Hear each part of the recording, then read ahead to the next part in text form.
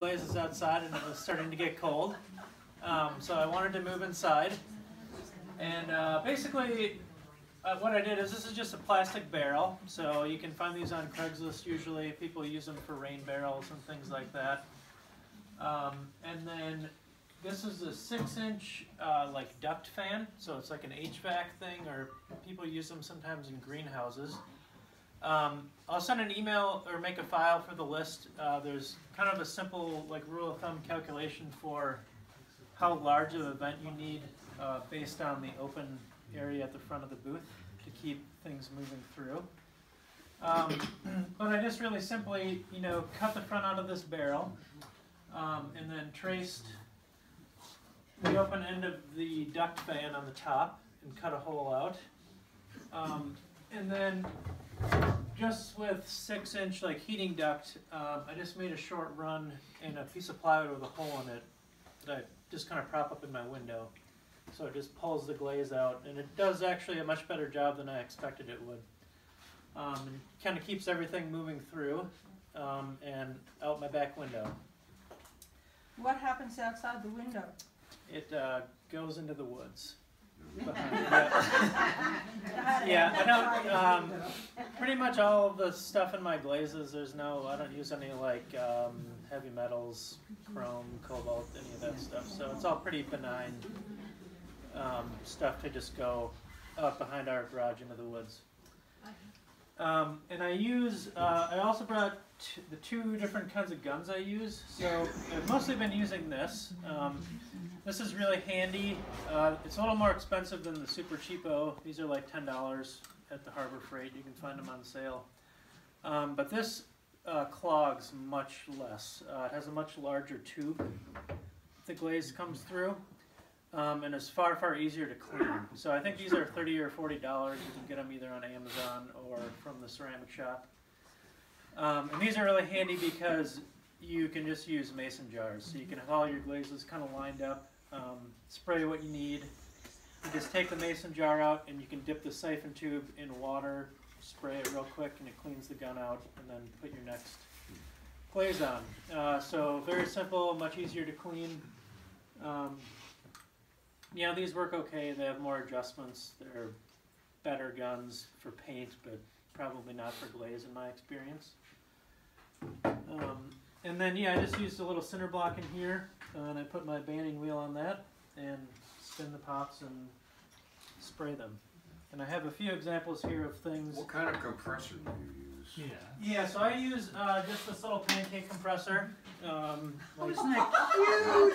Yeah, and you probably couldn't spray it, like continuously, but for spraying the tops of pots and things, this is plenty big enough. We bought this, I don't know, 5 or 6 years ago. I think it was $100, and it came with a brad nailer or something. Yeah. So not too terribly expensive. The barrel I think was $20 on Craigslist, and the duct fan I think was $60 on Amazon. Yeah, how do you keep that thing clean inside? Yeah, it's not been a problem so far. I think I will try to add a filter to it to kind of keep it from clogging up. It's been working fine so far. What I was thinking about trying was a wet shop vac filter, kind of the foam one, and then saturate that and see if I can get it with water, and see if I can get it to hang off the vent to keep so many solids from coming through. What do you need that for? I'm surfing. The vent? Yeah. So I can spray inside, and then the vent will pull. It basically pulls the glaze into the booth and out my window. Oh, okay. So it's not making a big mess, particles. You're not breathing a lot of fumes? Right, yeah. That's the whole idea, right? That's the whole idea. And also it doesn't make such a mess. I mean, it really kind of goes everywhere if you don't have something pulling it away from you. And I do still wear a mask, the kind of regular P100 3M respirator mask.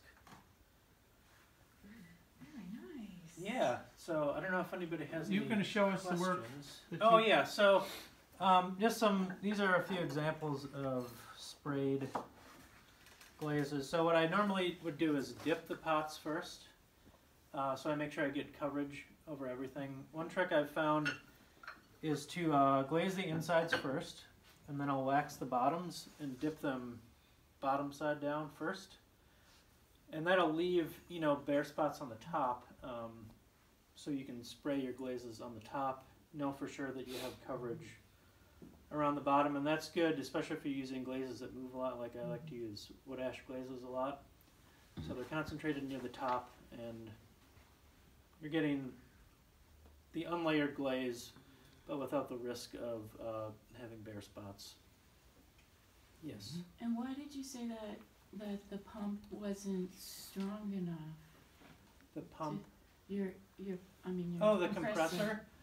It's just not a very high volume compressor, so you know, if you were like spraying glazes for 8 hours or something, it would be constantly on and off and on and off. But for doing 10 pots or something, it's plenty fine. It's a very small air compressor. How yeah. big are they? They can be huge. Oh, well. Like, yeah. We have them in the bike shop for, and I mean, it's big. Oh. Could you give us the details on like the company of the sprayers? Yeah, so this is Just for the record. the Kriegler spray gun. It's called. It says K-grip on the handle. I think Bailey also sells the same gun under their name. Bailey. Yep. And this is the cheapest Harbor Freight spray gun. So you can get much nicer spray guns than this. They look the same. But for glazes, you're not needing like the really super fine, like, I don't know how to describe. I mean, if you're painting something with like automotive paint, it needs to be super precise, but that's just not necessary for the glazes. And the glazes are really hard on the spray guns anyways. Yeah. Tell me again on this model. How do you clean it out with water? So You have to run it while it's on the compressor? Yeah, so with this on the compressor, you know, you're spraying like this. It just works on a siphon. So what I would do is I would just take my jar of glaze off. I'd have like a bucket of clean water. And with this on the compressor, I would just dip the siphon in the water and spray. Until And it's it clear. clears the tube. Yep, yeah, it's very, very fast. Whereas this, in order to really get this clean, you have to like take the whole thing apart in order to wash it out. It makes it thoroughly. worth the extra $30 or $40. Oh yeah, for sure. And if you're changing glazes, you don't have to clean out the container. You just store your glazes in the mason jars and screw them on. Then you just hose down the blue thing? That got Yep. full of glaze. It actually doesn't get quite as full as you might think. It does stick to the back a little bit. I hosed it out yesterday to bring it here for the first time since I built it. So yeah, it's really not too bad. It does draw most of it out. Do you have any idea how you could handle it if you wanted to, if you were using heavy metals in your glazes Yeah. and you wanted to spray outside, but you didn't really want to destroy your property? Yeah, I was thinking about that. The thing, what I think you could probably do is build like an airlock, like a water airlock. So if you've ever seen like the fermentation jars, how they have like the lid which sits in the gallery that's full of water. So you have this. The thing I'm thinking of is like Spraying if you're into making water? beer or wine, you use a thing called an airlock, so the gases can escape, but the water catches any kind of particulates or anything. So I think if you ran the duct into, either into a bucket of water, or into I guess it would just be into a bucket of water. The problem is that They have a filter where you were Yeah. talking about. The one where I work, they have, it's like a paper filter, like it's like Okay. this layered paper, where, and it catches most of the solid stuff, Huh. you know? And then if you're, yeah. So it's kind of like a furnace filter? Sort of, kind of, yeah. I think those are maybe like nylon material, I think. Yeah, those waffly things in the cardboard Yeah. frames. Yeah. It's kind of like that. Yeah, I guess you could add a furnace filter to this probably pretty easily just by building a box in the top. But Yeah, you would just have to be careful that you didn't slow down the air movement so much with that filter that it was no Right. longer, yeah, doing its job. Real beginner question, what's the compressor for? Oh, so the compressor hooks up to the spray gun, and it blows the glaze through the gun. Yeah, so it's like spray paint, but with glaze, and not in a can. Yeah. You can actually get a manual one very inexpensively. Oh yeah, the atomizer, right? Yeah. They're fun. They're fun to use. Yeah. Yeah, $2. You get a little dizzy if you have to Yes. do a lot. Very Yeah, that's busy. fun too. Where Get did you dizzy. find one for $2? At that Chinese clay art. Oh, okay. Yeah. Did you say how you cut the hole? If I Oh, I didn't. So I just used like a drill bit in the corners and then a jigsaw, like an electric jigsaw. It's very easy to cut these though. You could use like a keyhole saw, drywall saw, or something. Yeah. Yeah. Thank you. Yeah, sure thing.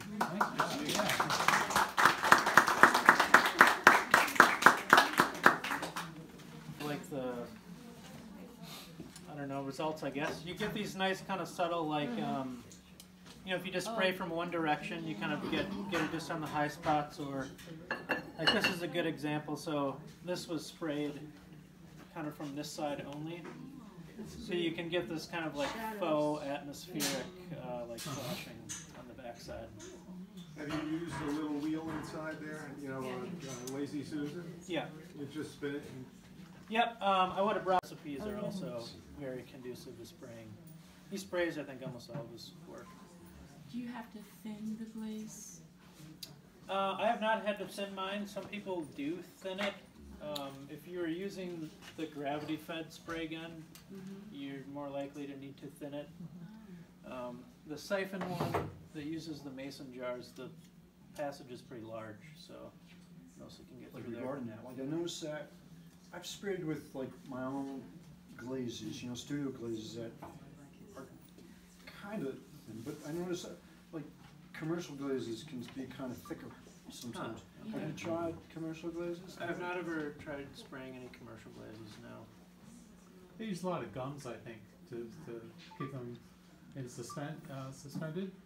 So I think that's probably what it is. I wonder if they would need to be thinned out. Yeah, I'm not sure. Oh, you said you use wood ash glazes? Yeah,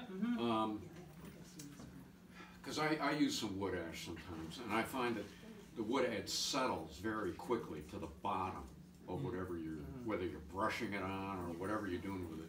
The ash settles very quickly to the bottom. You need to stir it all the time. Do you have that problem? not that it settles any quicker than other glazes. Really? Oh, No. God. Oh, fucking no. I know. I mean, if it does, you just can shake the gun Yeah. now. Yeah, Oh, except yeah, that's whatever's just a in little there. bit. You can check Yeah. it out. Yeah. So that was from Bailey, that spray gun. This one I think I got at the ceramic shop, but Oh, Bailey sells basically the same gun. Kriegler. Yeah. Interesting. I like to try. What kind of hose comes into that? Is it like a fish tank hose or does it come off your compressor? It comes off the compressor. So, yeah, so the one end hooks to the compressor and then the other end just Oh, I see. hooks on the handle here. And that's part that comes with the compressor, that line? Yeah, depending on which compressor you buy, but yeah. Yeah, this is a pretty standard. So only air goes through there, you never have to clean that. Right, yep, so Yeah. it's only the Yeah, tube in here. there. Yep, Okay. or in this case, you know, the glaze goes up here, and then you're cleaning this, and there's like a small needle and a bunch of little passages in here that you need to clean out. Very, very Yeah. cool. Thanks. Well done. Thank you, Matt. Yeah, sure thing. Matt, what is your last name? Kriegler. Kriegler, thank Yep. you. If I take the picture of you with your name tag, then I'll Yeah, have it sure all thing. together, because my brain